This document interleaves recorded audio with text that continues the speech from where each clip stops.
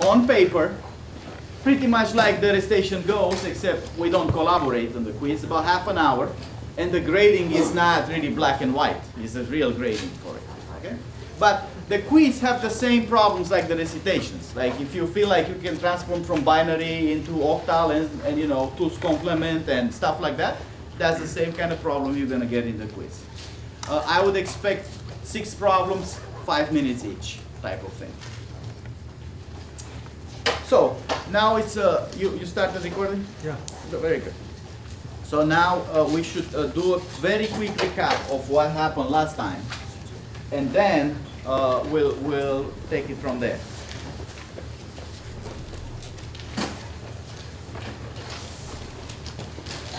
So I had before, so we had a Boolean algebra.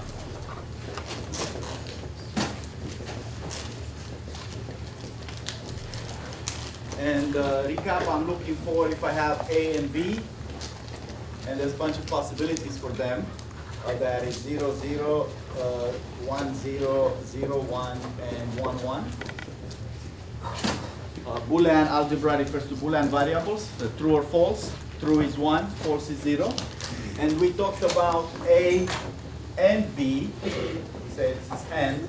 So that was 0, 0, 0, and 1. And we talked about SOR. Let's actually put here 9.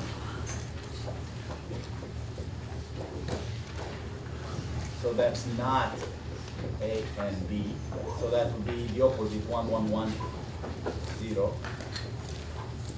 And then we have on the other side OR, which is A or B, or that is 0, 1, 1, 1. Or is 1 when at least one of them is 1. And then we have SOR, which is 1 exactly when one of them is 1. That was where we left last time. And we have these cool gates, right? And so let me see here. And was this way, around 1, right? None is like an AND. Then it's passing through a negation gate. Or is the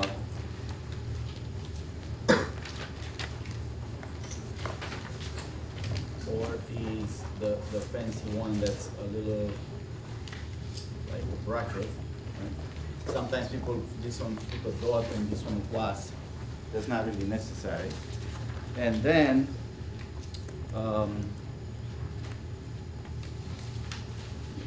here we have SOR. We'll get to this one in a second. So what I want to do today, to start today with, is a piece of a circuit that goes into processors. It's a very basic stuff, but that's how processors kind of operate. So we're going to do first what's called a half adder. That's for addition.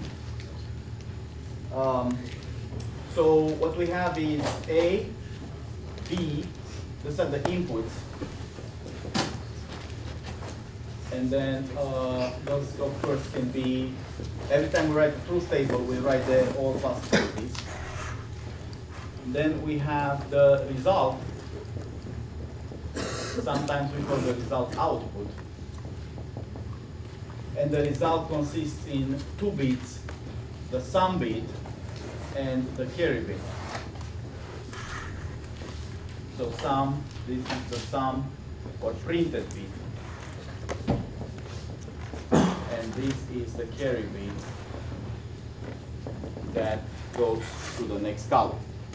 This is the regular addition that we've been looking at in binary. So when I add 0 to 0, I get sum 0 and carry 0. When I add 1 to 0, I get sum 1 and carry 0. When I get 0, 1, it's 1 and carry 0. And when I get 1, 1, I get This is all 0, that's the bit I'm printing, and the carry of 1. So how can I implement this with the circuit? Well, first of all, I have a DNF construction. That's a formula, right? Conjunction normal form. So I'm going to say this is not A and B, or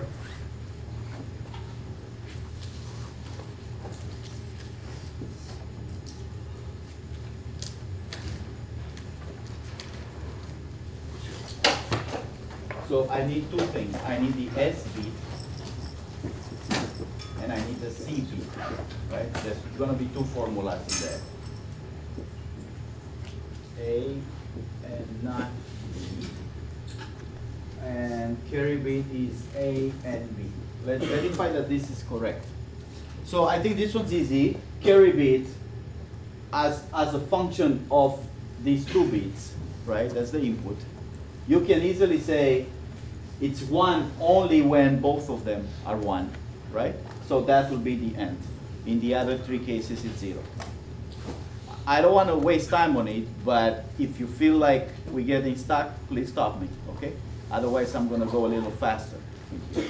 Now this one, how did I come up with this or that? Yes? You look at the cases where the result is 1. I look at the ones and I say, where is this 1? Well, this one corresponds to A and not B. That's in here. And then I looked at this one, and this one corresponds to not A and B. How many people follow me here? Okay, good. So I come up with two formulas. Right?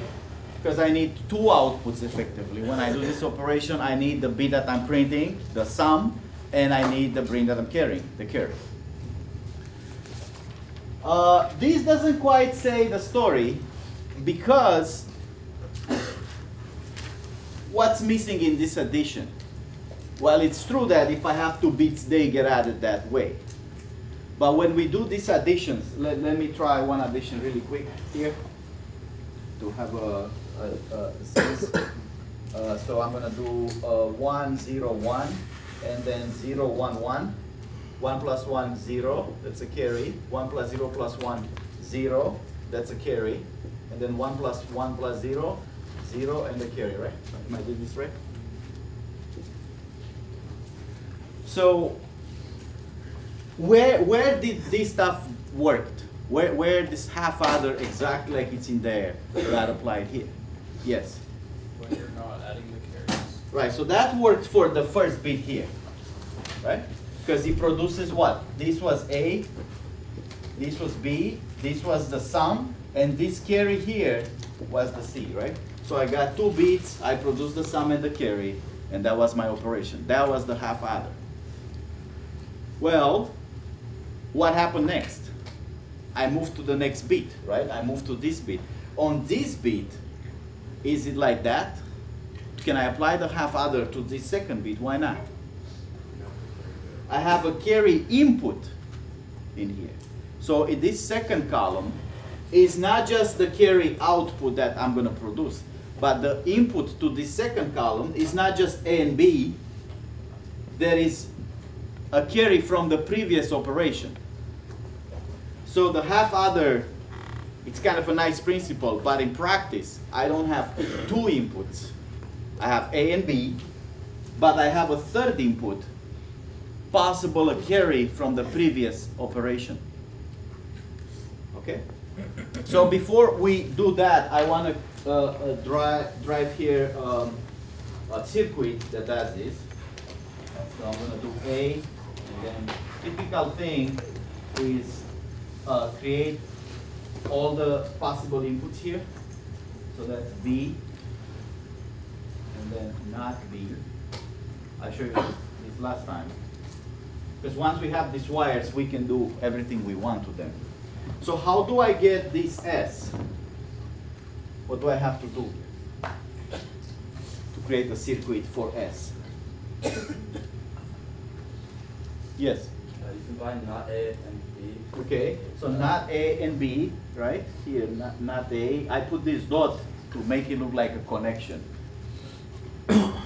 So not A, and then who else? B, right? B, Yeah, into a gate, right? What gate?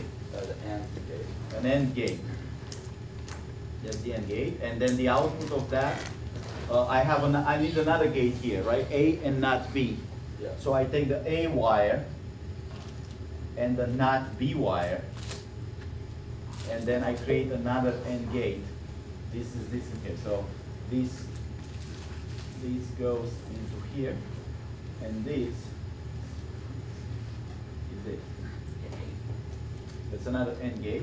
And now what do I have to do with these signals, whatever's coming? So I can even write on the circuit for my own purpose. What is this? This is not A and B. And what is this? This is A and not B. This is not required, but you know, to keep the circuit mentally a note to it, you can write on this wire what you think that wire is. And then what do I have to do with those signals? I have this OR to put between them. So then I'm doing the OR gate, and this is my formula, not A and B, or A and not B, which I call S. Right? This is my S.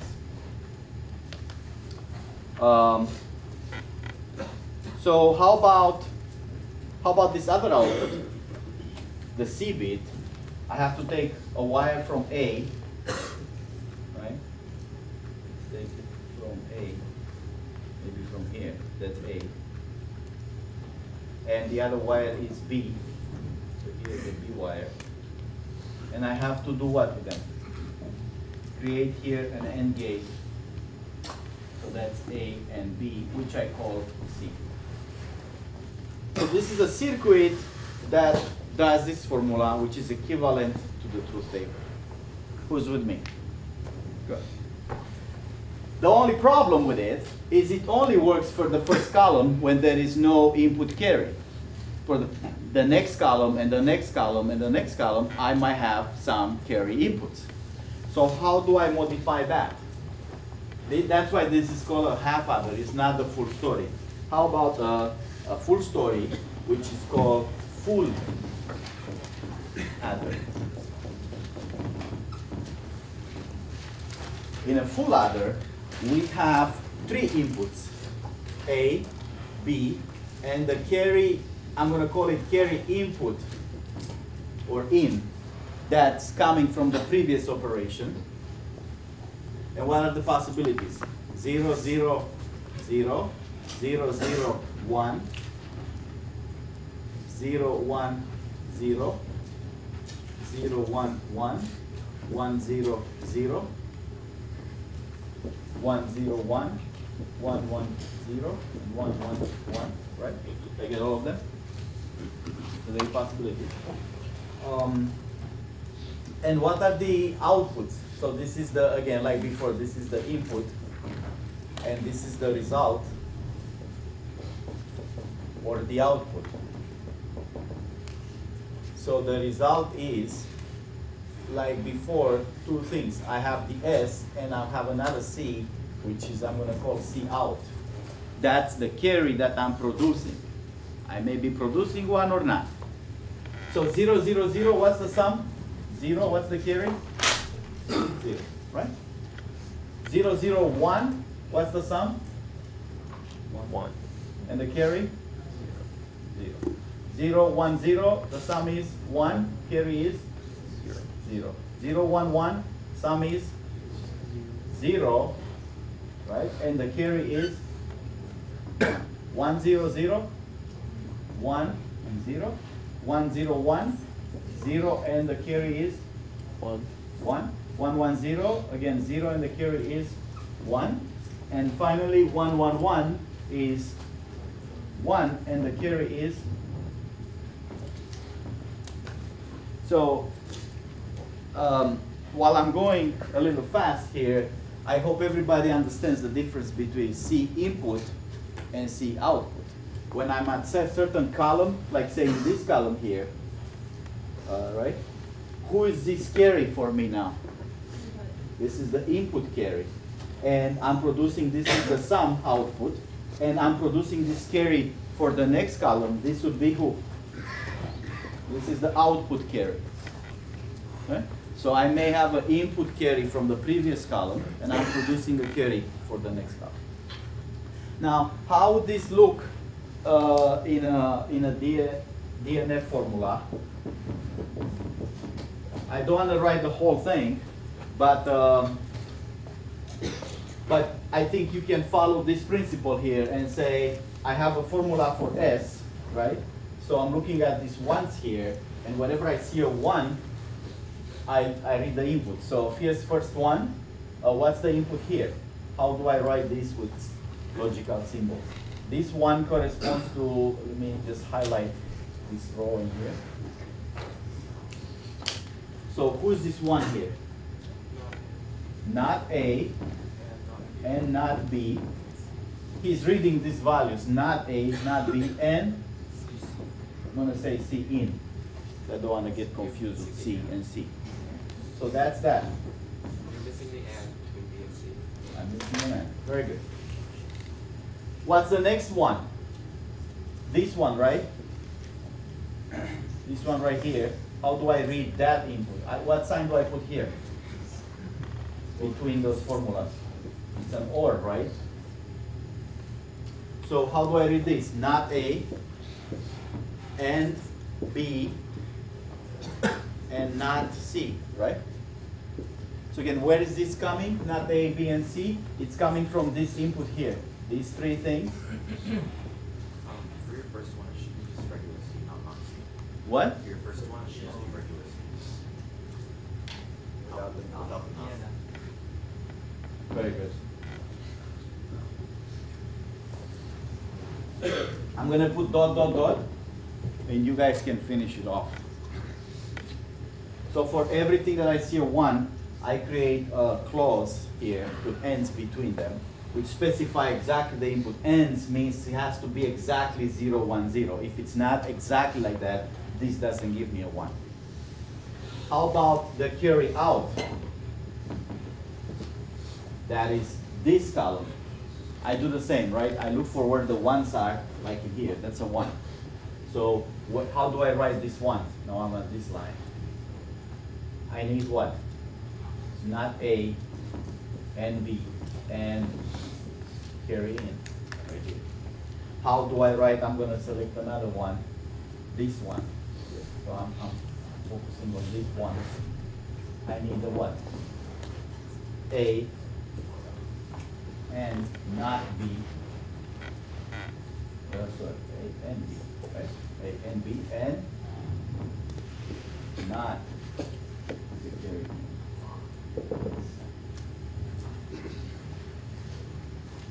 Now, of course, this is the easy way to construct those things, because it's very visual. Whatever you see in the input where you have a 1, you just write that down.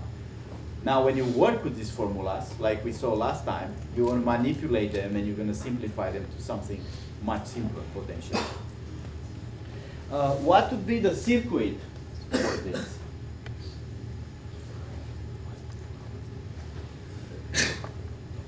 So let's draw a circuit here. I'm going to keep it here. Like before, I'm going to drive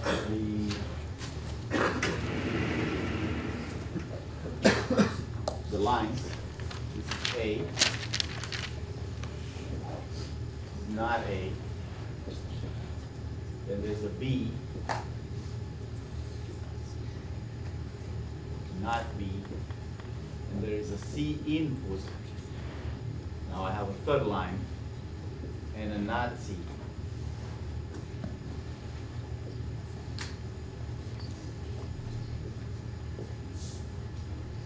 That's not C input. So those are my lines. And how do I could simplify those maybe, but I don't have the time to do that right now. And if I simplify them, there will be simpler formula. But those formulas are not bad, they're not wrong, so I'm gonna try to implement them. How do I do not A and not B and C? I go to not A here, not B here, and C here. That's my first gate.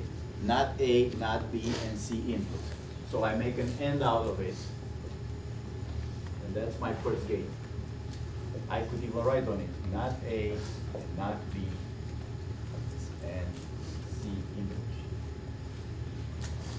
I have another one here, which is not A and B and not C.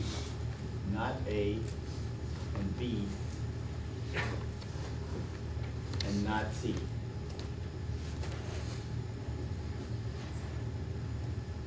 It's another AND gate. Not A, B, and not C. And then I have other gates. And what do I do with those? Potentially I have two more gates here because this formula is gonna have, this corresponds to a 1, this corresponds to the second one. The two more ones, there'll be two more formulas here. All this stuff goes into an OR gate. OR comes from the fact that there's ORs between them. So this is an OR gate.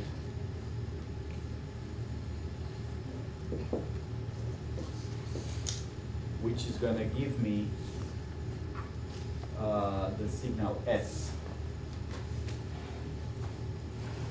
If I repeat this process with these gates, not A, B, and C,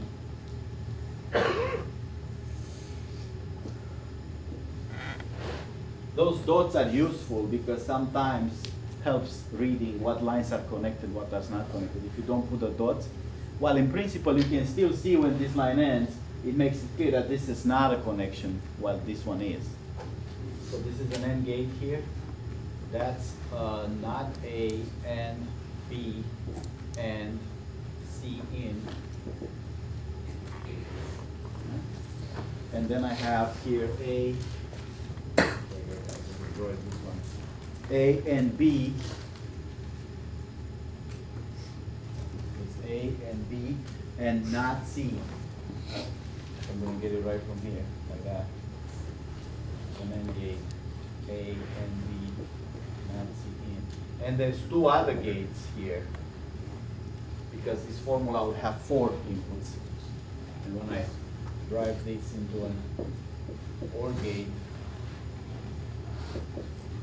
I'm getting the C out. Okay, that's called a full adder because now this works on all the columns. Right? I may have as many columns I want.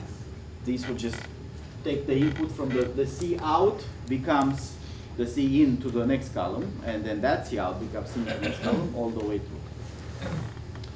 So what people do when they build up the circuits on paper, they say, I'm going to come up with some sort of symbol for this whole thing. So I'm going to say this, this drawing here, if I don't want to repeat it, I'm going to create a symbol, you know, which is, for example, I'm going to say, I'm going to draw a square like that. And I'm going to say this is getting 2 inputs A and B. Also is getting a C in, so those are inputs. And it's called full adder. It's like Intel writes on their chips, you know, Intel Core 7. Like that's how we're going to write here, full adder. That's the thing that does that. And what it produces S, that's an output. And what else? C out. So the last one I want to show you here is the entire operation of addition, ripple carry adder, which does the whole operation for all columns. Because this one still, while it works for every column, it's only one column, right? It's only one bit. It's in the shadow. In the shadow. I'm just a title, sorry. How are we doing with this monitor? I thought it's in the it's in the video too much. In the textbook, the circuit implementing a full adder is like, I think they simplified it. Right. I think if you, that's a good exercise, I think. You should figure out that this formula here, before I go to the circuit, I can simplify and get something simple. Right? That's what you're saying? Do you have the formula there? The form, I have the circuit, but not the form. Okay. It would be nice to have the formula, write it down, but I can like write it in the circuit. see if you can figure out the formula. So a ripple carry adder, it's a bunch of this stuff. It's a bunch of full adders. So how they work? This is the last bit. That's where we start the addition. So there's a full adder that says takes what? Takes the last A and the last B. These are like, let's see here. If we have A1, A2 all the way to A, say 8 bits, and then B1, B2 all the way to B8, right? To add.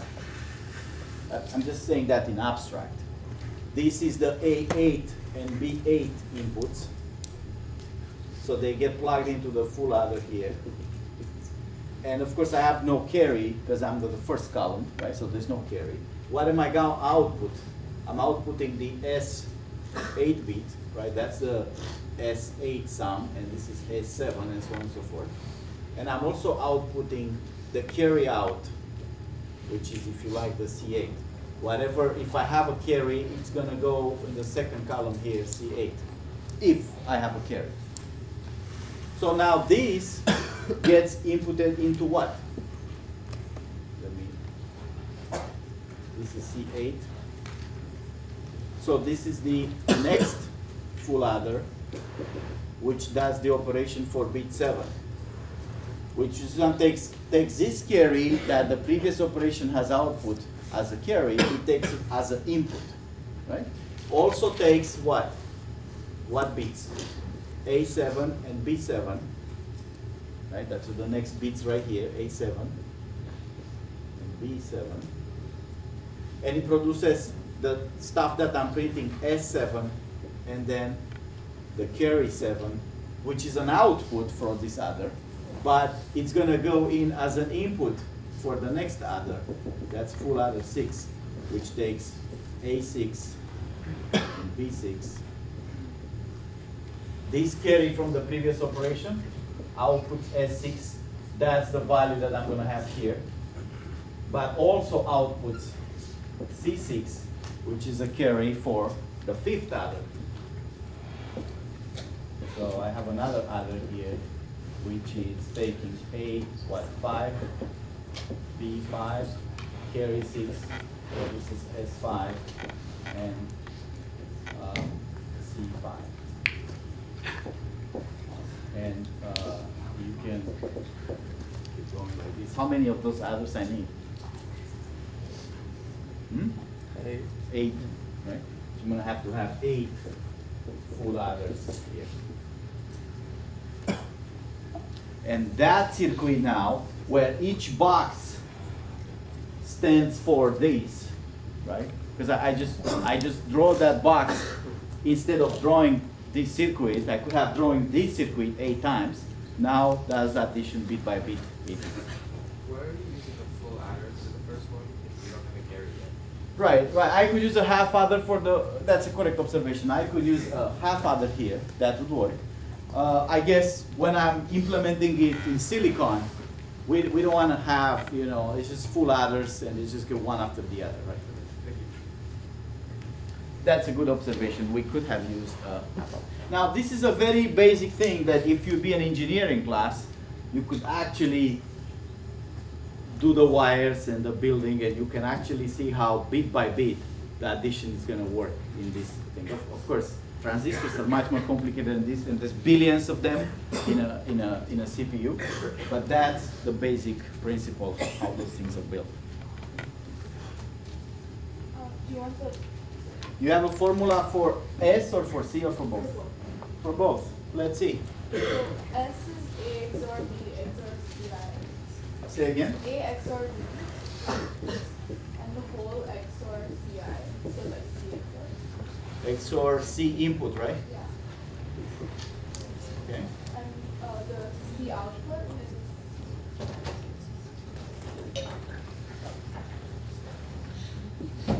Yes. A and B. Whole Or so A XOR B and XOR here. no, it's A and but then like huge bracket. No, that's right. Like that. Yeah.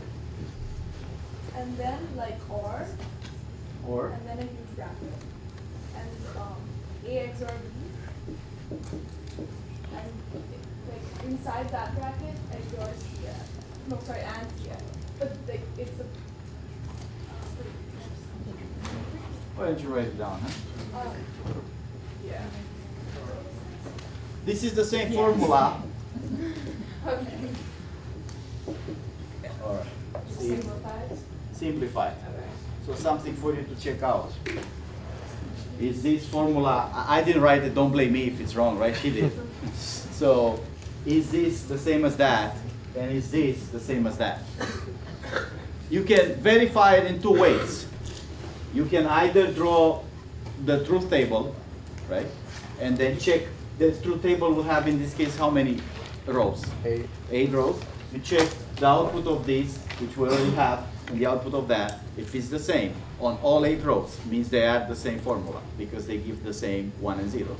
Or you can use those manipulation of the formulas we put up last time, like De Morgan rules and distribution of ends over ors or ors over ends, and you might get this. They write in the sense that if you get a formula like this, the circuit will be easier, right? If this formula, I don't have to implement that many AND gates and OR gates and stuff like that, right?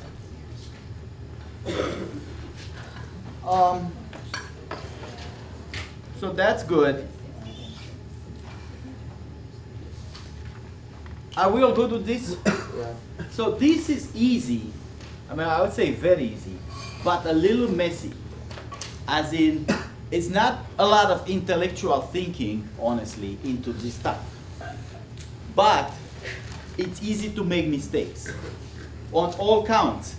On drawing those tables, they're long and boring, and you know, occasionally you're gonna put one of this stuff wrong, right? On the formulas, the same. You again, how it works. If somebody shows to you, it's easy to follow, but it's prone to mistakes if those formulas are big and you make one operation wrong. Same thing with the circuits. You can easily drive one wire that's off, and then the circuit is incorrect. So I know it's easy to follow, but when you do those, you gotta take your time to make sure you do it correctly. So we're gonna move on to something following up, which is how do we take all these and make a more abstract statement, which is about logic. How do we take all these Boolean algebra, if you like, and make mathematical logical arguments out of it.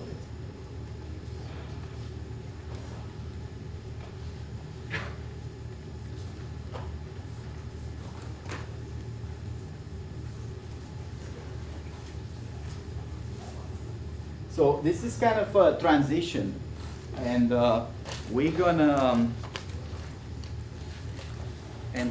make the transition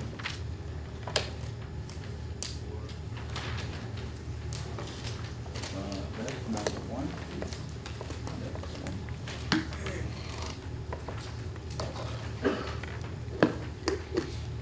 So how do we go from Boolean algebra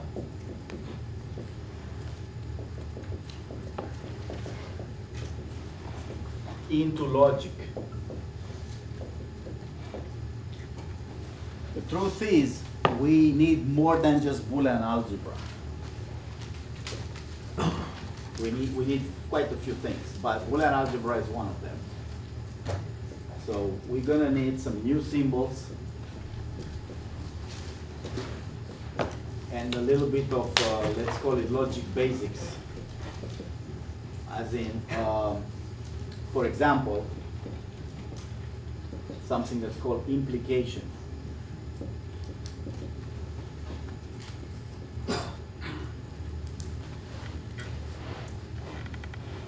Um,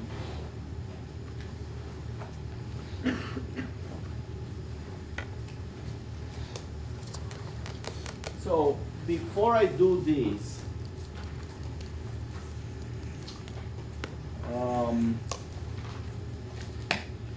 I start with a say, let me erase this part so I don't have a, I'll keep this here.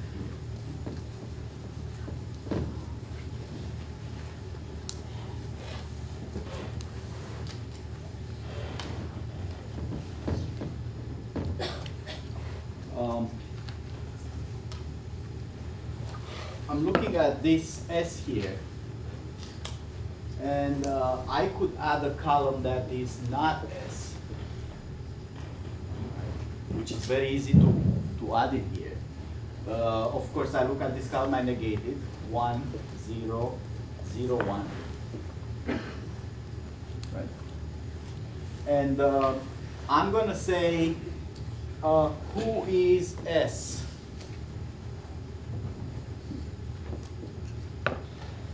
S that I want here computed, I'm going to say that's not S.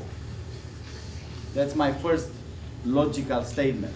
It uses a little bit of logic that says, if you take something and you make a not out of it, now you obtain a new variable or statement. If you not it again, you obtain back the original. So then, how do I take these, so the output here, not S, is 2 1s, right? Not A and not B. So this one here is not A and not B. Or the other one is A and B, right?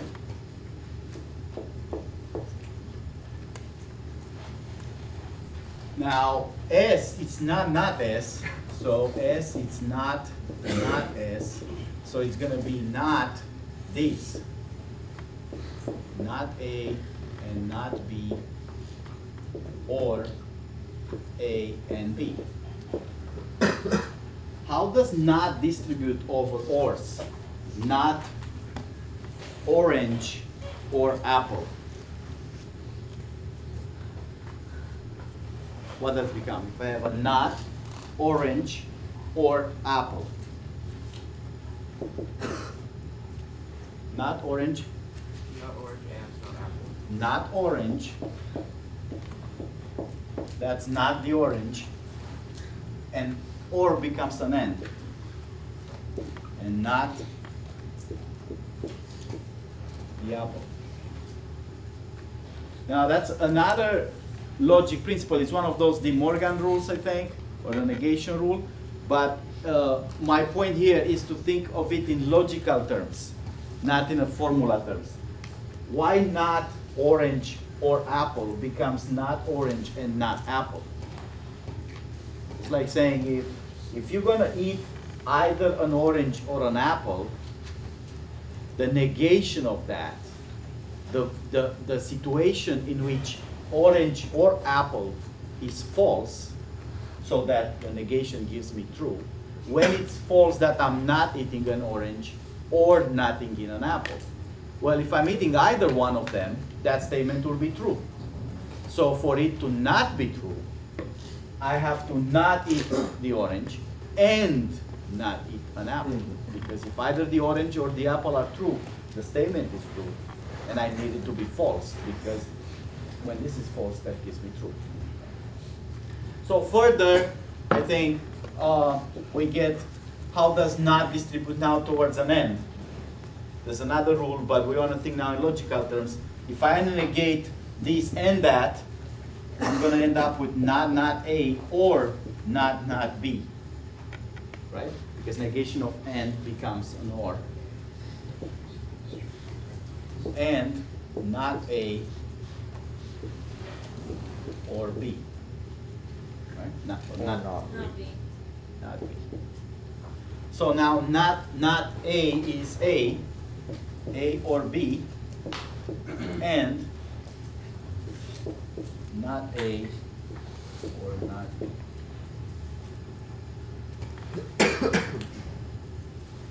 Is that correct? Looks correct. And this is called a CNF formula, conjunctive normal form. When it has ands in between or clauses, as opposed to the DNF formula that has ors between and clauses. So that's a DNF formula here. That's a CNF formula. So I could come up with a logical way of thinking that says, instead of looking at S, this is an example. I looked at not S because I know not S is going to produce S.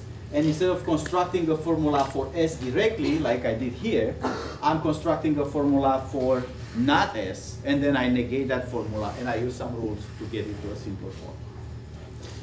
So this is where we start building a little bit of logic. But we're going to need a few things.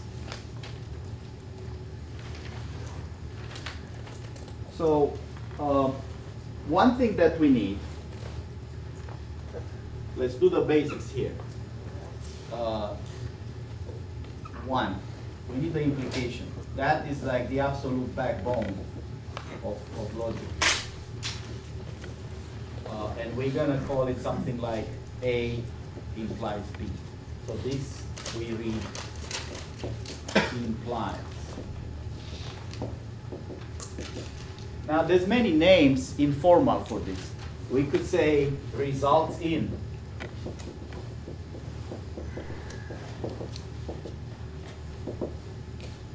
Or infers to. Or we could say, actually I want to say this more like a definition. If A, then B. I could say that, that means the same thing. I could say, here's another one, B if A means the same. Or what are the names I can give to this? From A, I can prove B.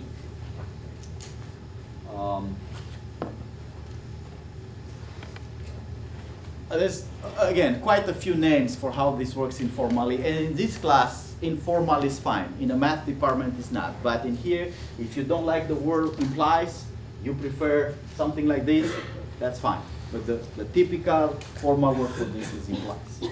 Now, why is this such a backbone for logic of all kinds? This is a Boolean statement.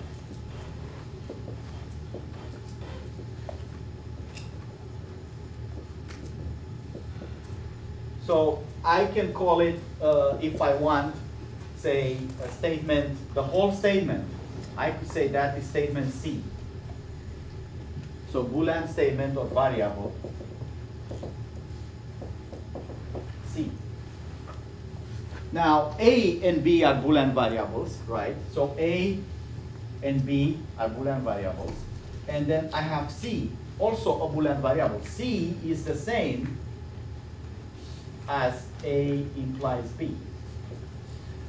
Sometimes when we say same in logic, we mean the same meaning. We don't put the equal sign. You need something? No, I just can't see. Okay. Sorry about that. So sometimes you're going to see this sign, which means same meaning or truth value.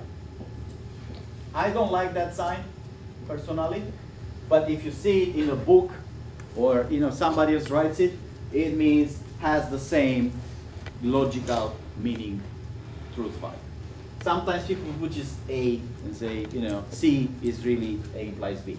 But the important thing here is to distinguish between the Boolean variable A, the Boolean variable B, and the statement or variable, which is also Boolean, C, which is neither A or B. A implies B is a new Boolean statement. It's like the others, true or false. So the mistake a lot of people do is to say, if this is true, then A is true.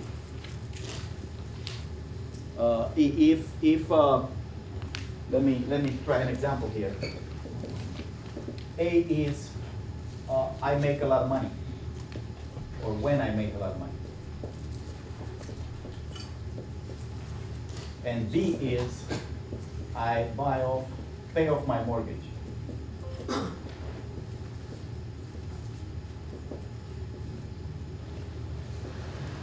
Many people want to do that, right? Make a lot of money so they pay off their houses. Sounds like a goal for a lot of people. Good.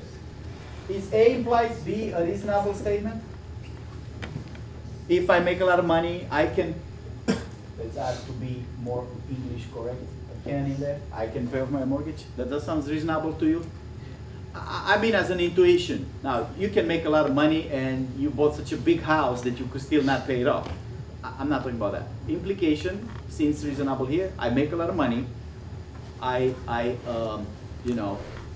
pay off my house. I could say another example. I finish school with good grades. It's easier to get a job. Makes sense. Now, my point, which is critical, is that this is true. We're gonna say true. But is either A or B true? Necessarily?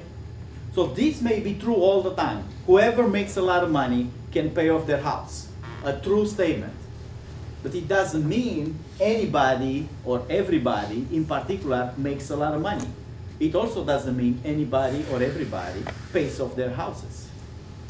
So for the fact A implies B to be true, it doesn't mean A has to be true or B has to be true, necessarily.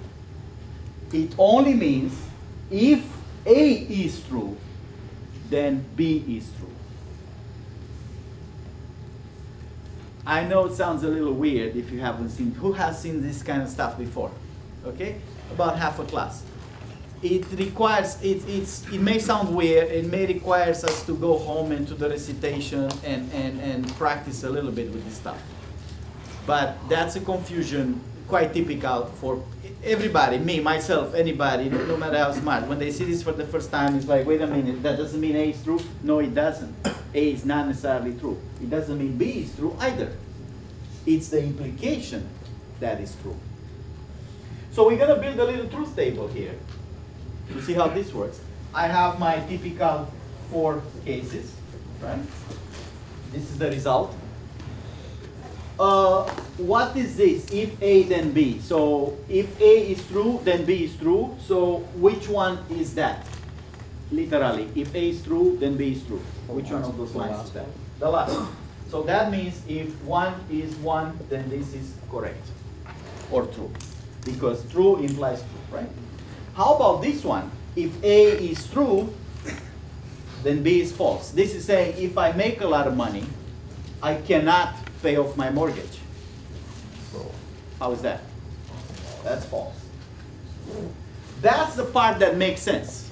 I know everybody could have figured out this without me saying anything. The part that's a little weird is in here, right?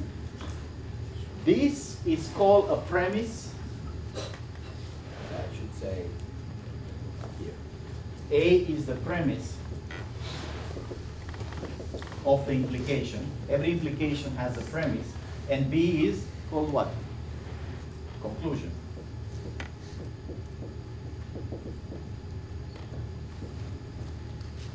And this is the implication.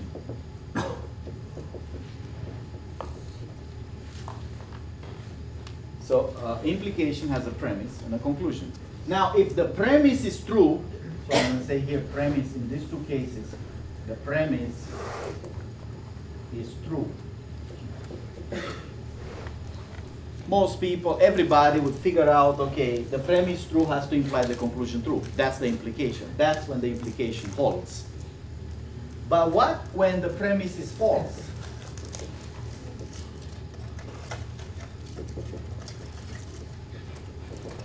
What is this statement becomes? What if the A doesn't hold? So I make a lot of money implies I can pay off my mortgage. What if I don't make a lot of money? What can you say about the implication itself? If the A is false, can we say anything? Can we say it's true? Can we say it's false? See, that's the weird part that I really need you guys to sit on it. Even if you think you know it. If A is false, life is good. When premise is false, implications hold. So this is always true here. When a premise is false, meaning I don't make a lot of money, the statement is still correct, it's true, because it doesn't apply to me. Now, you can think about it this way. Can you prove this statement wrong with people who don't make money? We cannot. To prove it wrong, we need what? Somebody who makes money but can't pay off his house. If people don't make enough money, we can't prove this statement wrong. So this is the part that, again, I really need you to sit down on it, even if you think you got it from like childhood. When the premise is false, the implication is true. So false premise, false A, that's the same as saying not A, or that's the same as saying false premise.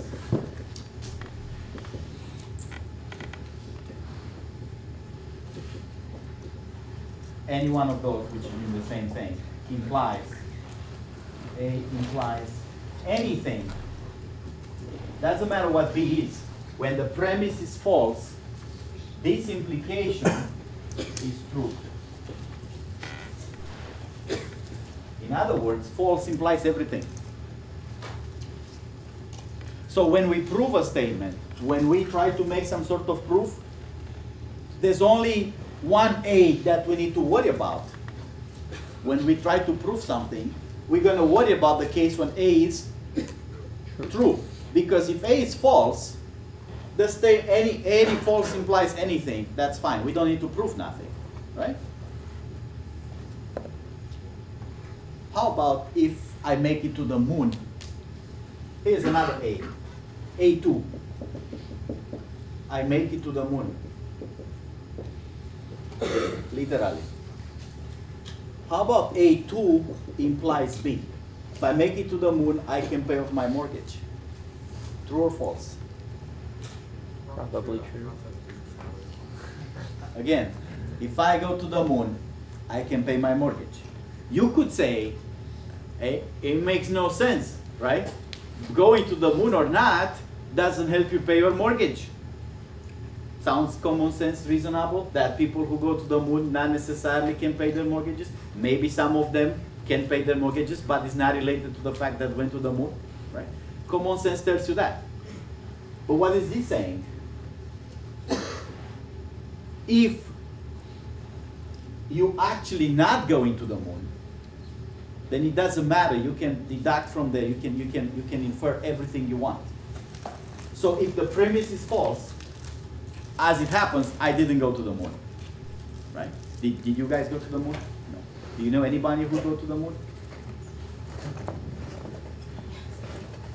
That's a little tricky, right? To make a statement like this, these implications have to be universal, right? It refers to not one person, Virgil. It doesn't say if Virgil goes to the moon. It says in general, if a person goes to the moon, if any person makes it to the moon, then he can pay off the mortgage. Now, is that statement true or false? The premise is false or true. False means false for everybody. True means true when it's true. Are there any people who went to the moon? You sure about that? Is any person who went to the moon? Not in here, in general. Yeah. Yeah. Do you think those people could pay off their mortgage because they went to the moon? Yeah. Well, because they went to. But they're both related. I don't think going to the moon means they pay off their mortgages. My friend's grandfather's dad, he's rich and he goes around and makes speeches about. He went to the moon though? Yeah, and he makes like motivational So she's making the case that there's another implications in between. There is not directly A to B. She's proving that there is another Boolean statement that makes B working. It's saying astronauts get rich because they make speeches and people listen to them, and then if you're an astronaut going to the moon, then you're rich. And if you're rich, you can buy off your house. Okay, before we move on, of course it's an exaggerated example. I want to emphasize the fact that A may be false all the time, or always false for everybody, and then in that case, the whole statement is true. So before, I know there was a question there, but before I go there, I want to come up with the third A3 statement. If I make it, or a person makes it or goes to the sun, not to the moon, because to the moon is not always false. It's not a false premise. People have gone to the moon, right? But how about to the sun? Is A3 going to imply now B? Is that statement going to be true? Why is it going to be true? Because no one went to the sun and no one will go to the sun, I think. So I'm going to say that's true. Why is it true? Because this is a false premise. So back to our world here. When this is false, the statement is true. If you have to prove something and you already proved that the hypothesis or premise is not holding, that's it, you're done. From there you can conclude everything. So if the premise is always false, do you just ignore the bottom half of the truth table? Right, so if the premise is false, you're done proving that, because false implies everything. That's why when we prove something, we only worry about the cases when the premise is true. In fact, we use the premise in the proof. We count on it to be true, because if it's false, we don't care about it. Most theorem says if something happens, then blah blah blah. So we only care about the case when that something happens. If it doesn't happen, the theorem holds all the time. It ain't matter what the B side is. When the premise is false, that's what it is. So that's the first thing, implication. And it's the backbone. I mean, we have to get it right. There's other things in there that were equivalence, for example. So I'm going to say here, two equivalence.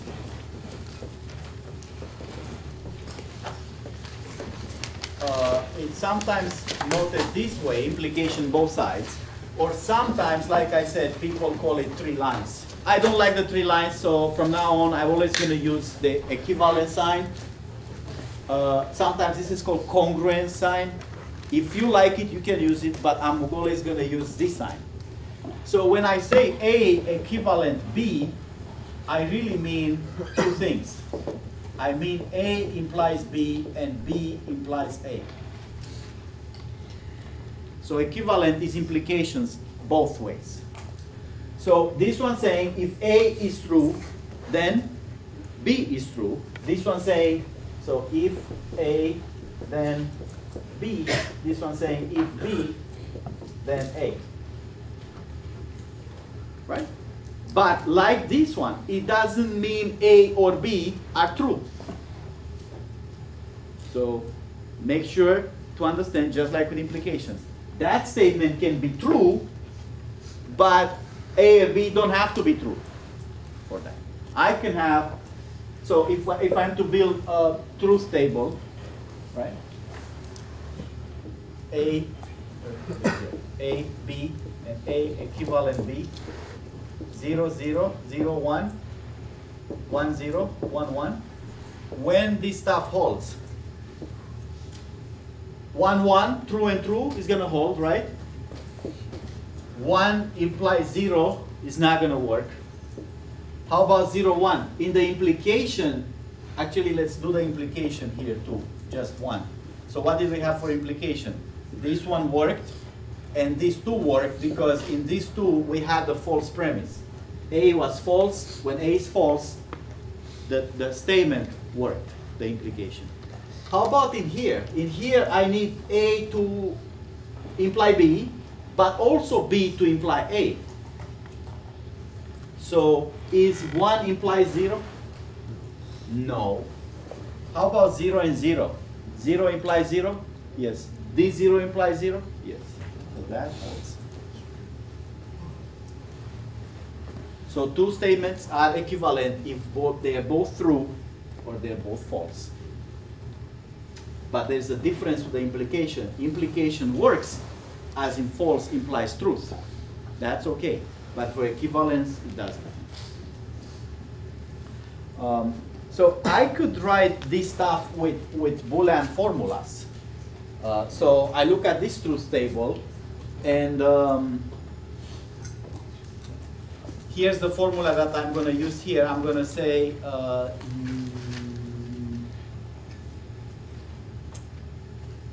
one is in this row, so I'm going to say, how about not A or B? So I say this implication is the same as saying A implies B. Right here. A implies B have the same truth table as not A or B. And we can easily verify, right? Who's not A or B? Well, it's going to be true either when A is false, so that's a 1, 1, or when B is true. So it's the same truth table, means the same. How about the formula for A equivalent B? What is this formula here?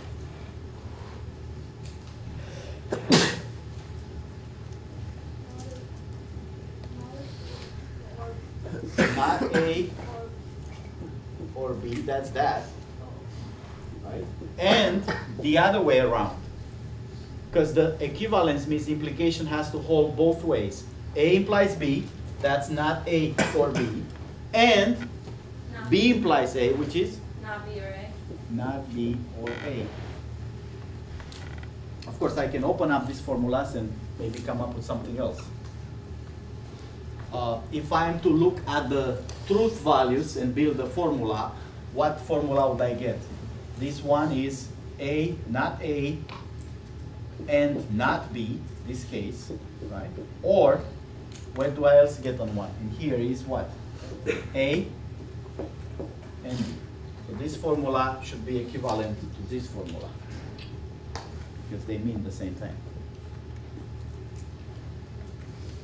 How many people follow me?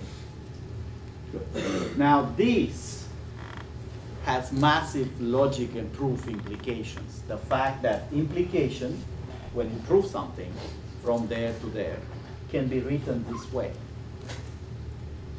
What is this effectively saying? What's the intuition of not A and not A or B in common terms? What is this saying? Either the premise is false, or the conclusion is true. That's what implication means. Either you started with the impossible thing, so the premise is false, and then we don't care, or your conclusion must be true. Okay?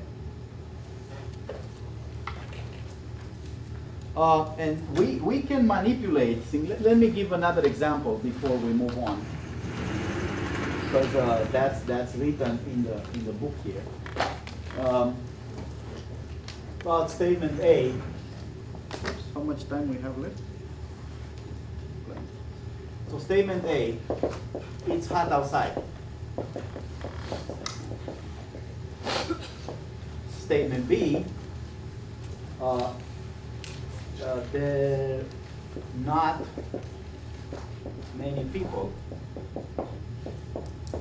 outside. We say A implies B is true.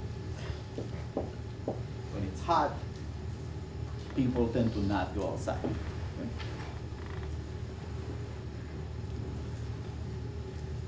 Okay? That doesn't mean either A or B is true. Making that statement in English, what's that statement? When or if it's hot outside, sometimes logically we put a then here, but sometimes in English then doesn't work. We care much more about the logic than the English. So some phrases will be broken to follow the logical statements.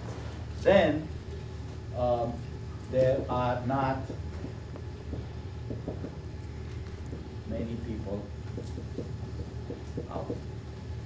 That's what A implies B means, right? If it's hot, people don't go outside. That is a true statement. You agree with me?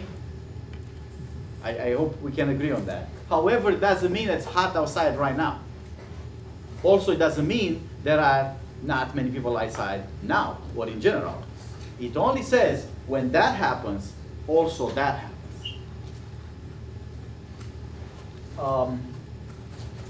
So, again, my point does not necessarily mean A is true or B is true. They could be, could not be. The statement is true whenever the premise is false. So if it's not hot outside, this is automatically true because the premise is false. So it doesn't matter what says after. Now we have a notion of converse. That's the third thing that we need to talk about. Converse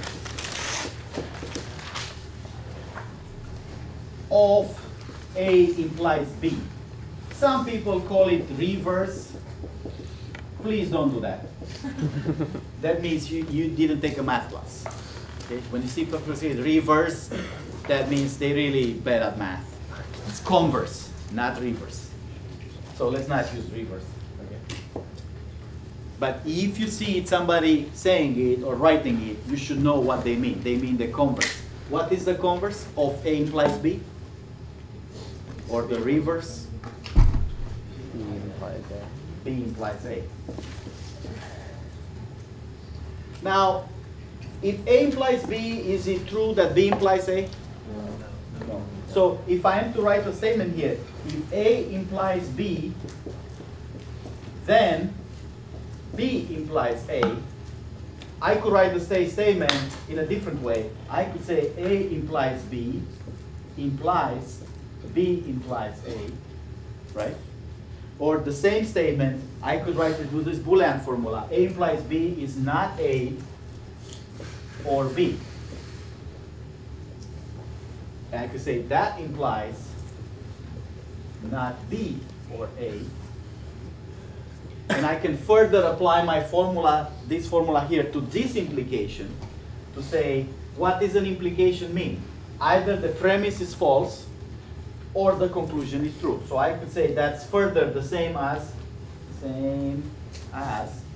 not A or B, premise being false, or conclusion being true, not B or A. Those things mean the same thing. I just wrote the same statement in 4 ways. If A implies B, then B implies A. Or I write it with math symbols. Or I apply these logical formulas a few times, and I get some Boolean statement. However, all this stuff, which is the same statement written in 4 ways, same, is that true or false? This is false. The converse doesn't follow from the direct statement. If A implies B, it doesn't mean B implies A. And we can easily check this with an example, right? Let's take this example, the last example.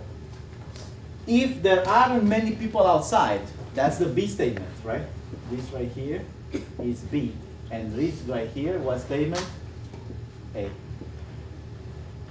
So A implies B was saying if it's hot outside, not many people go out. And we said that's true.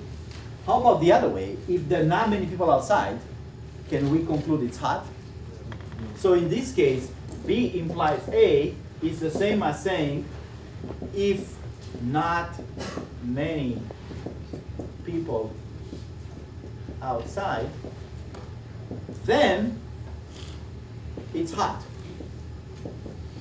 Again, this I reverse now. I make B the premise, and I make A the conclusion. That is not a true statement.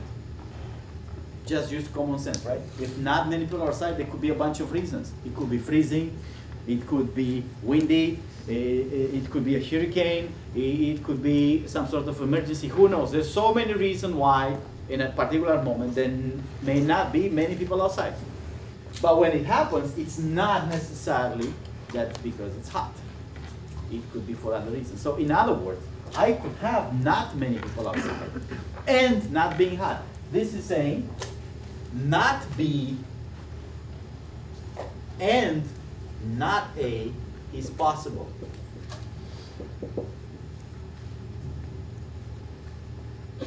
Sorry, I mean to say B. This is saying I can have B and not A. So I can have a true premise in this case and a false conclusion. If my implication would be true, then this would be impossible, right? But this can happen. It means my statement is not working. Who's with me? Okay. Again, we need to spend some time on this stuff. Because when, again, somebody explains it makes sense, but then you're going to have to do it on your own. So that's the notion of converse, which is not the same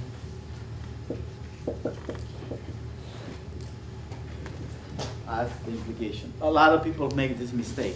And even as reading a problem statement, instead of reading it A implies B, they read it B implies A, so they prove the other way. So there will be cases where converse is true, right? Or no, it'll always be. You are right. So that's when the converse is true and the statement is true, then it's equivalent. Got it. Just so in this specific case, it happens to be false. In this specific case, it's false. This doesn't imply that it's hot. But there are cases when both implications are correct. A implies B and B implies A, and that's the equivalent case. How about the previous example? If I make a lot of money, I can pay off my mortgage. That's A implies B. What is B implies A? If I can pay off my mortgage, I make a lot of money. If I pay off my mortgage, it means then I must have made, or I make a lot of money. Is that true? Yes or no? I don't think that's true. I think people pay their mortgages off in 30 years or 35 years or 25 years just by paying little by little with a regular salary, right? And that doesn't mean they necessarily made a lot of money, right? I mean, I could have a regular job salary, $75,000 a year, little by little pay off my mortgage. I end up owning my house, fair and square, but that doesn't mean I made a lot of money. $75,000 a year doesn't count like a lot of money, right? Does it? By a lot of money, people mean usually more like at least $300,000-400,000 a year. Kind of a lot of money. Okay? So what are equivalent statements then? Can you give me an example of equivalent statements where they correct? I want to use an example that's more numerical because these are too open up to interpretation. They serve an intro to logic, but then you could argue what's a lot of money, what's paying off my mortgage, what kind of house you have. And in mathematics, we don't deal with that. That's reality. In mathematics, here's another example. So I'm going to say two statements, x, x is even integer, and that's a statement A. X is even integer, and statement B is x by 2 is an integer. Now, A implies B reads like what? If x is even, then x by 2 is integer. I'm going to say it belongs to z. Z, we all know z is a set of integer numbers. We're going to talk a lot about z starting on Friday. How about B implies A? If x by 2 is an integer, then I can put the implication sign, x is even. Are both those things true? Are they? An even number I can divide by 2, I get an integer. Or if x by 2 is an integer, when I multiply by 2, I get an even number, right? So then both are true, which means I could write the equivalent now. Yes? So the converse is where you switch places of A and B. But that doesn't always have to be true. But it can So be the true. converse takes the conclusion, Yeah. makes it the premise, takes the premise, makes it the conclusion. Now the converse is not necessarily true when the implication is true. Right. But the converse could be true and the implication could be false. They are not equivalent. But we want to introduce one that is equivalent with the implication. So we have the converse here that is not the same as the implication. And let's write another one that is number 4. Contrapositive.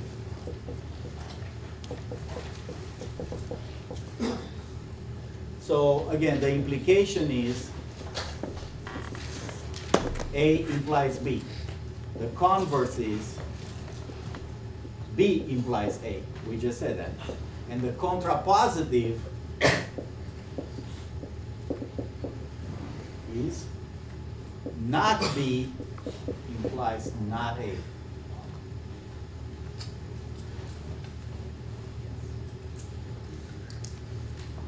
So contrapositive reads these ones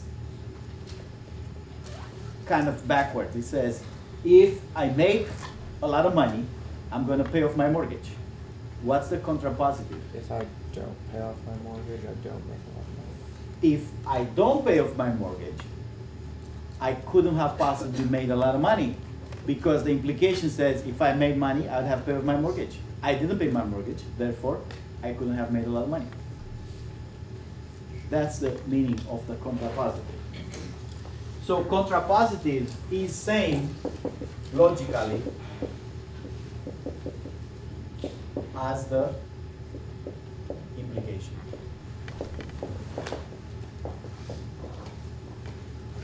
So we said implication is what? We say it's not A or B, right?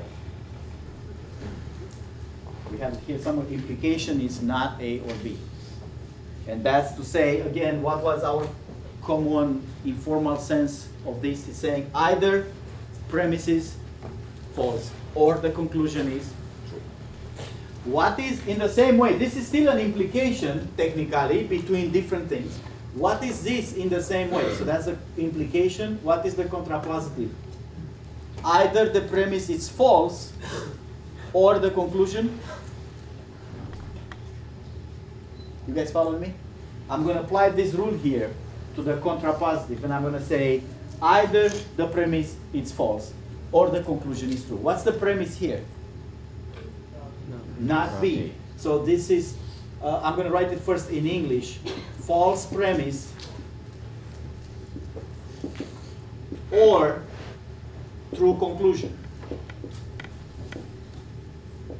Right? So how do I write that with symbols now? False premise is not B, right? Because the premise was not B, so not B.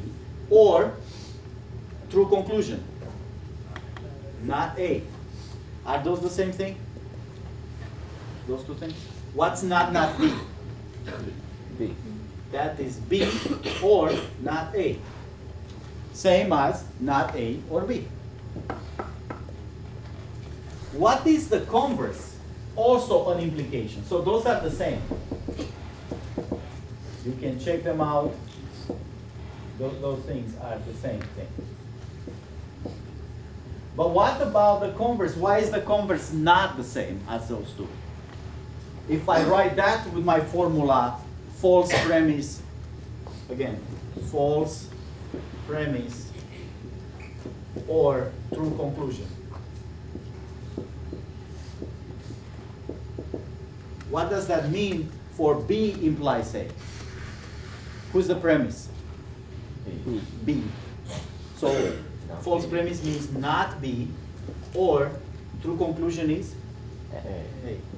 The thing is, not B or A is the different logical statement than not A or B. It doesn't have the same truth table. That's why the converse and the implications are not the same, while the contrapositive and the implication are the same. Contrapositives gives us a way of proving things. Making proofs.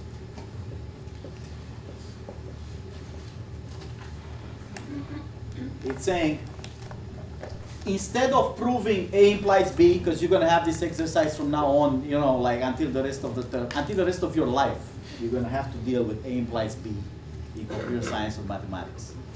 What this is saying, instead of proving A implies B, you could instead prove something else, which is not B implies not A. Those kind of proofs are called proof by no, not induction, contradiction. Proving by contradiction means that instead of proving the implication, I'm proving the contrapositive. Right? You ever see this proof? I have to prove A implies B. And how the proof starts. Suppose, how the proof starts by contradiction. Let's suppose what? How many people have seen a proof by contradiction so far? Okay, so how does the proof start? If I say I want to prove A implies B, right? So A implies B, let me see here. Proof by contradiction. Recipe. How this works. So I want the theorem that says A implies B. Now I say proof. How that proof goes. What do I do the first thing when I prove by contradiction? I say, suppose what? B is false. That's the same as saying not B true. Right? And then I do a bunch of mathematics with implications, right? With derivations, with derivatives and Newton's, whatever, some sort of mathematics. And I conclude at some point, what? I started with assume B is false, blah, blah, blah, blah, blah, blah, blah. I conclude what? That A is false. Which is essentially saying not A is true. So I just proved the contrapositive. Not B implies not A. So contradictions, why is this a contradiction? Where's the contradiction word coming from? Because A is true. Why is A true? Well, that's our point. That's where I started. Again, when we prove this thing, we are assuming A is true, right? So when I say, but A is true as a premise, then I get the contradiction.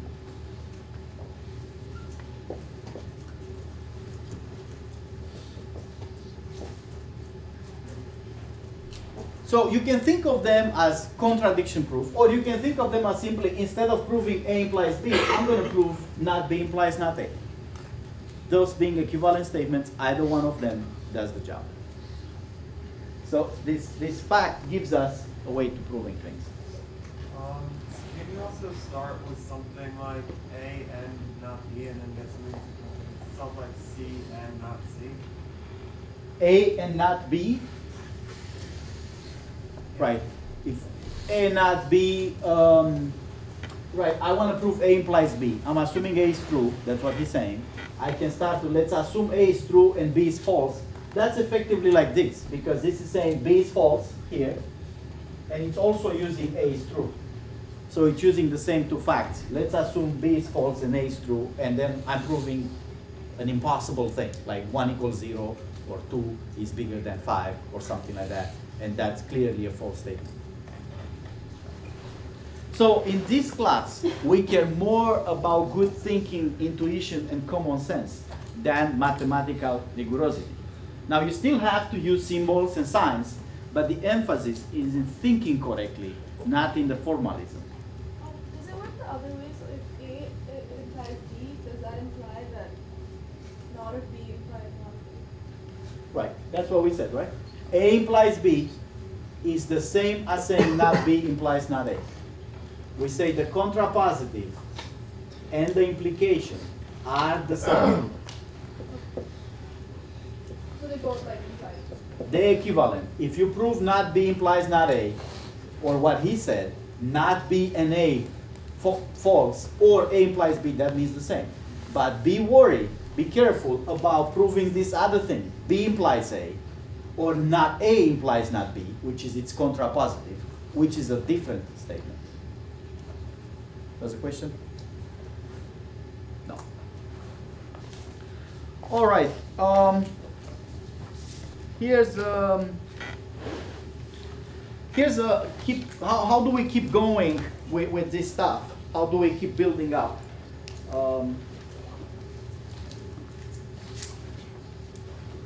There's plenty of those examples in the book, and we're gonna put some online. Here's 1 or 3 variables. We're gonna say, I'm gonna use different names just so you guys can see a different notation, but they all work like variables. I'm gonna use P, Q, and R are my variables, they're Boolean. I'm gonna say if what do I have here? If P is true and Q is true,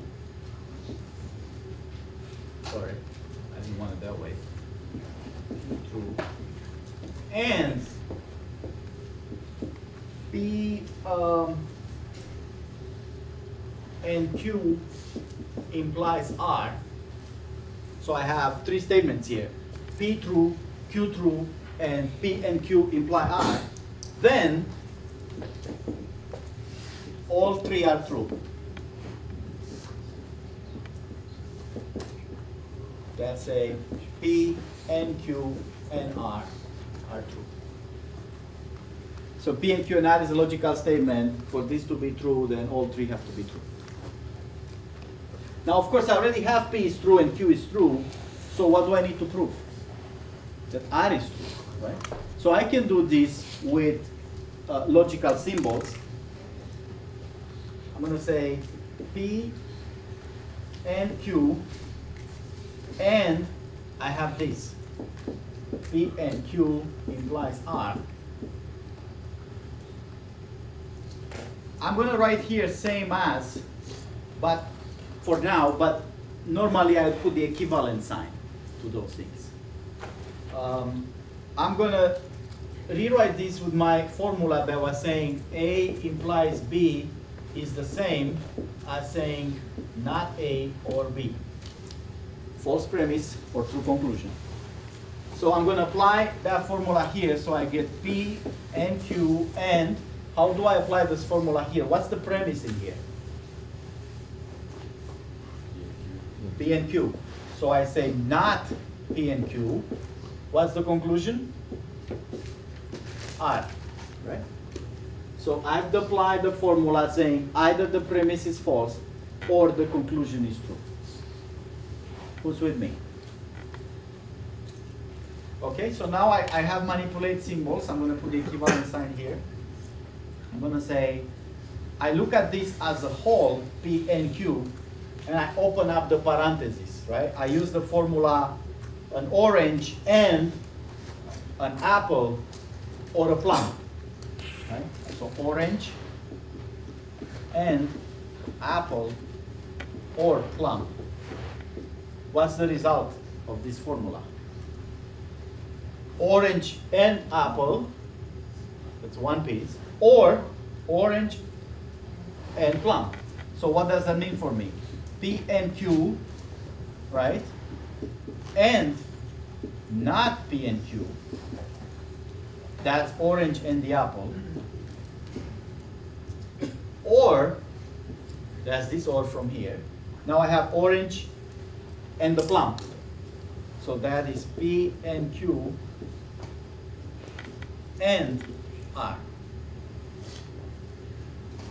Now what do I have here? If P and Q is the orange, this is orange and not orange. How much is orange and not orange? False. That's false. False, or P and Q and R, which of course is P and Q and R. False or something is that something. So there'll be some abstract logic manipulations like this. But again, for me, it's more important that you have the right thinking, the right intuition, which is not these manipulations. The intuition is if P is true and Q is true, and when they are both true, R is also true. That's what this implication is saying. If those two are true, then R is true. Then you can see why all three are true. Those are given to be true, and because they are true, they make R true. Therefore, all three are true. I can also have chaining.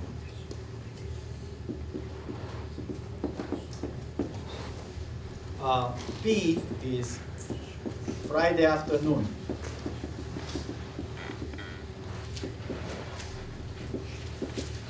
Q is bad traffic. R is going to be late.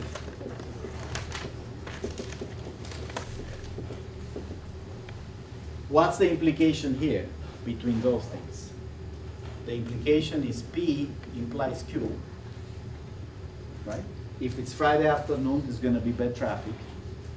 In any city like Boston, that's an absolute given statement, unless there's a holiday or something. And if there's traffic, I'm going to be late, right? And Q implies R.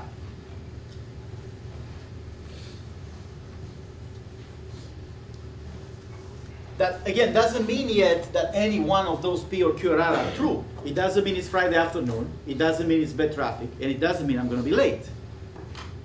But if P is true, then Q is true. And if Q is true, then R is true. So I could say, if P, then Q and R, right? Because P kind of starts this whole chain. As soon as Friday afternoon hits, the other two are going to happen, right? So I could write this as P implies Q implies R. Or I could write it as P implies all three, P and Q and R.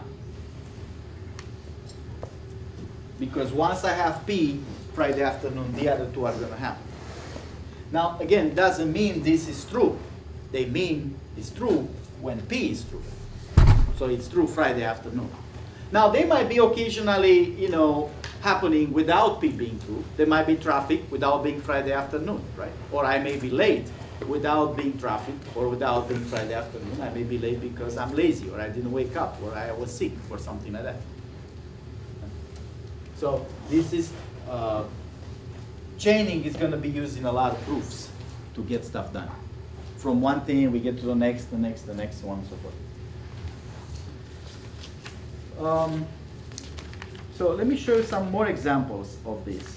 The last piece we need to make proofs is the quantifier. By the way, let me see if there's a board here.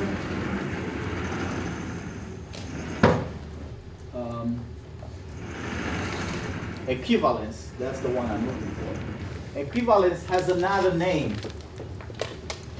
It has the name if-FF. You guys ever saw that? How do I say it in English? If and only if. If and only if. That means equivalent. If goes one way, only if goes the other way. So if and only if means equivalent. Now you don't have to use it. If you like the equivalent sign like me, I'm just going to use equivalent. If you like if and only if, you can write that. Some people write same as. Same as means equivalent. That's okay. We can put that in there. Same as. I'm not big on formalism. Whatever works for you guys, if the thinking is correct, that's fine. So, more examples here.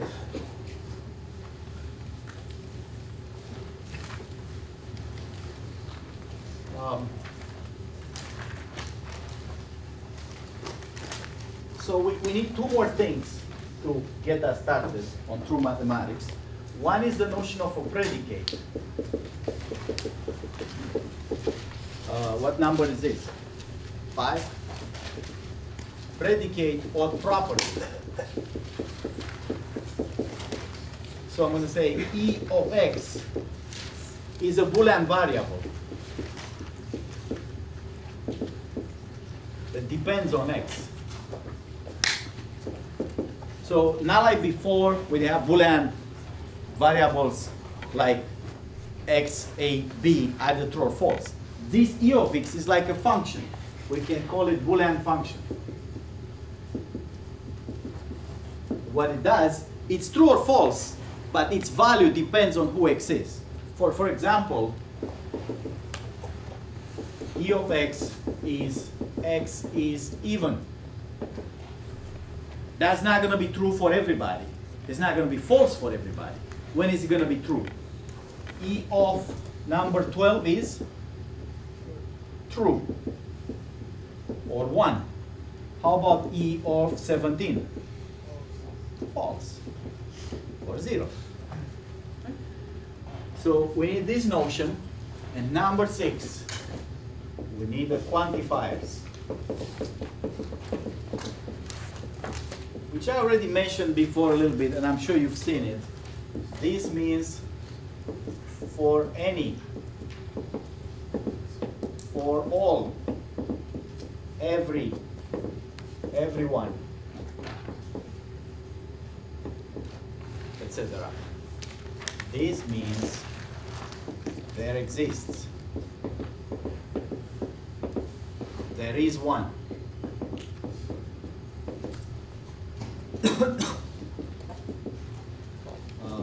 At least one, etc.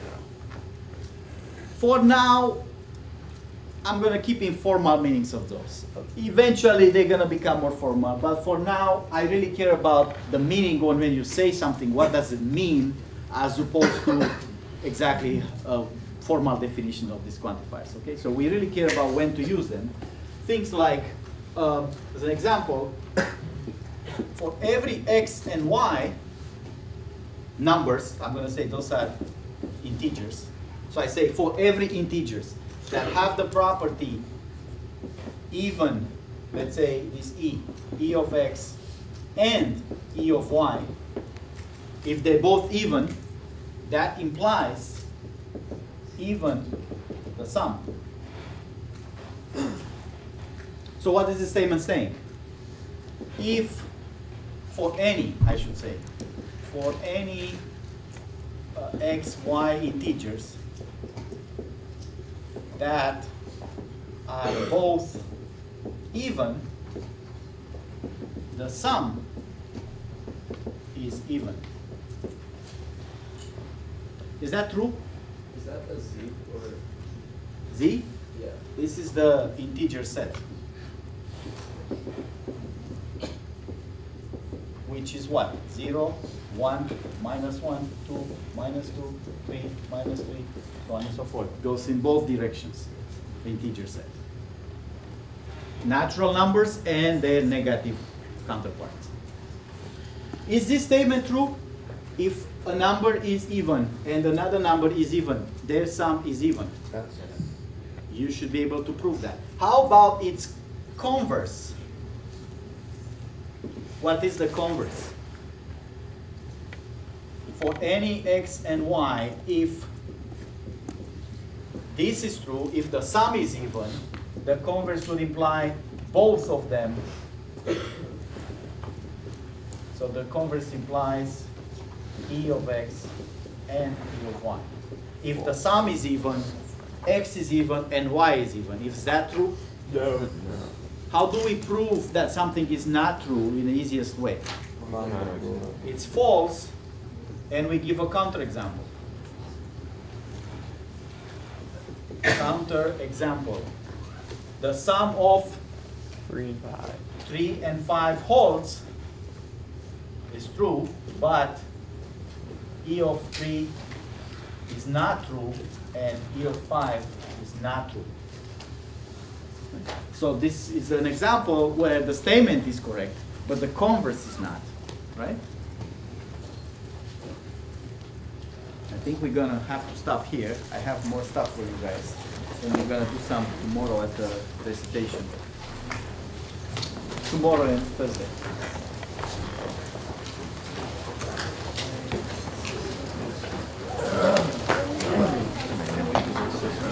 What did you say? Oh, we definitely didn't get it. Okay, who has the sign-in sheet? Because we didn't get it. It literally never makes it. Right, that could be the goal.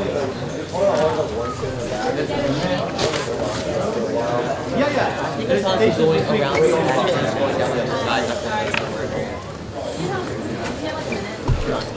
Only I need to pack up my make sure the paper size.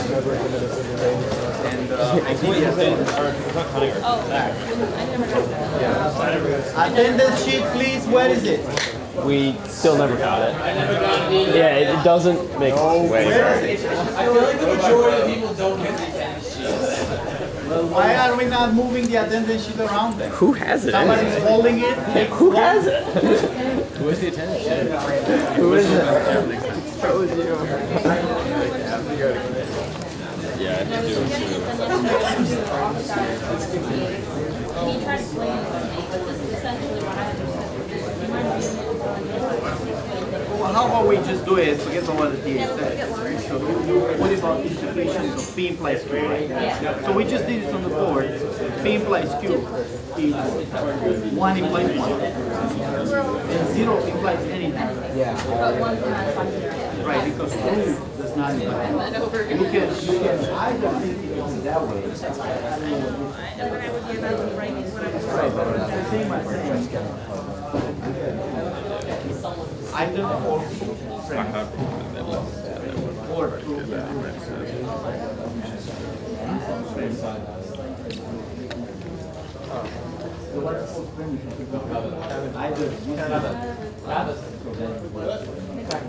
or I'm sorry.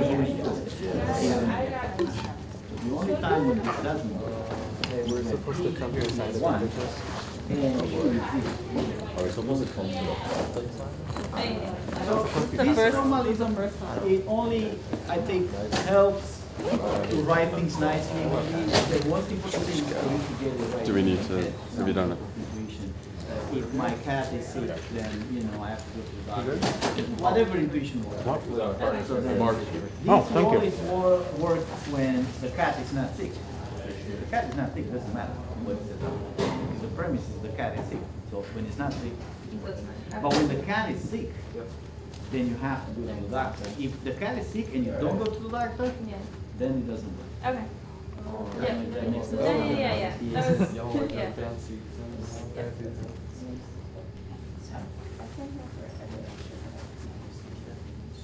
All right. It's not part of your grade, so I'm not worried until you know. What the reason I need it is because I want to keep track of what happens when you fall behind in homework. So if you really want, I can bring attestation the previous attendance sheets, and you can put a dot on them. Sure, I don't mind. And I can show notes and everything. Like I've So been if here, you I do just- well, or reasonably well, we're not gonna count the attendance sheet for anything. It doesn't help your grade.